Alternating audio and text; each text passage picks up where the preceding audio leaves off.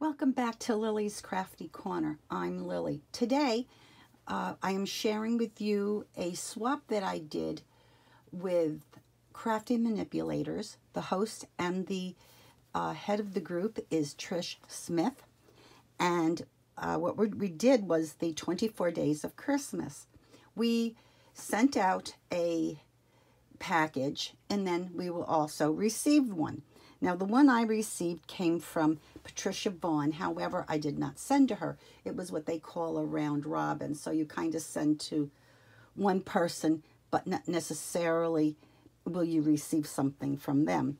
So the first thing I'm going to share is the lovely card that she made. And it says, Holly Jolly. She put in there about having a Merry Christmas. And then on the back, she has put in her name. And her YouTube is Anchored in Crafts. And I guess Instagram is Wanna Be a Mermaid. And she is a marvelous crafter. So, again, I wanted to share the lovely card that she sent.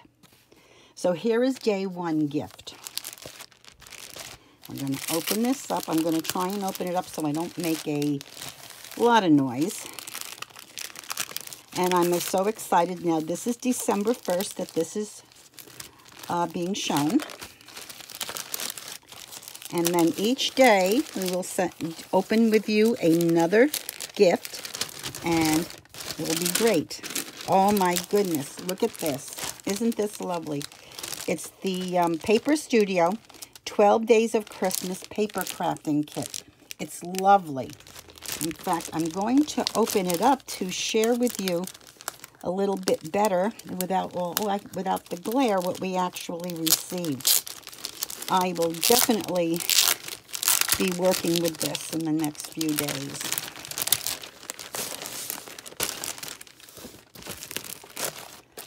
And let me see, maybe I can open it. Okay, here are the 12 Days of Christmas stickers, which I think is great. It starts with the pear tree and ends with the drummers. Then in addition to that, there's also, these are actually a little bit thicker. I don't want to say quite chipboard, but they are a little bit thicker. And this are the stickers. And then you have some frames. And look at the old car. I love it. I vaguely, because I'm definitely a senior citizen, but I do remember as a child my grandfather having a car similar to this in a gray color. And here are the papers that came with it. These are definitely scrapbook paper. It's not cardstock, but it's lovely. Look at the checkerboard. Then we have two sheets of Christmas,